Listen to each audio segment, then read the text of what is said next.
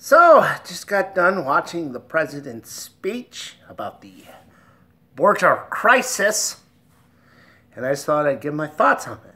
And I don't have too many because his speech, thank God, was incredibly short. 8 minutes long, and I didn't think there was anything to it. It just...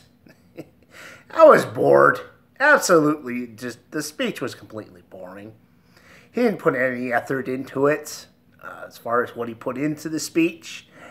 And he just kind of sat there with that and spoke, in a monotonic fashion and just snorted at the air. Just, the Mexicans are going to try and kill us, bringing drugs across the border. More people are dying. They're being killed by them. Ugh. Yeah, so like I said, I don't have too many thoughts. I was kind of surprised by just how boring it was. You'd think this is his big baby. This is the wall. You think he'd put some effort into it, like he does with some of his speeches. But he didn't. I think he blew it. I don't think he's convinced more people we need the wall. But he was able to hold what he's got as far as his supporters. I don't think he lost any tonight.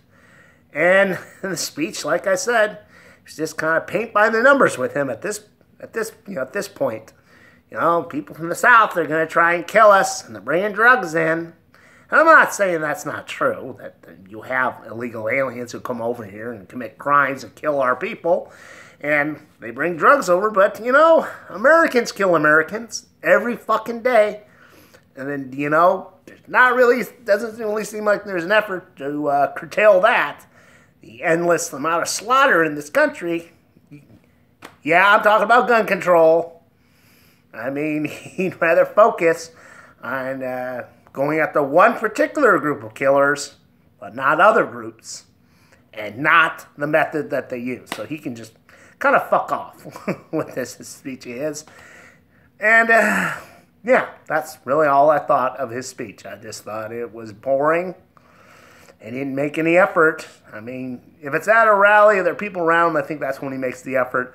But him sitting in the Oval Office with not being able to get, gauge a response to how people like this speech. I just think he was bored, and he just went through it as quick as he could so he could get on Twitter and see what people were going to say. And I might as well just talk about the Democratic response, because I watched that. That was also very short, less than 4 minutes, I believe, and they also, no effort. Speaker Pelosi and Chuck Schumer, who's a majority leader, I think it's his title, they just kind of stood there stiff as a board and say, same kind of monotonic way of speaking.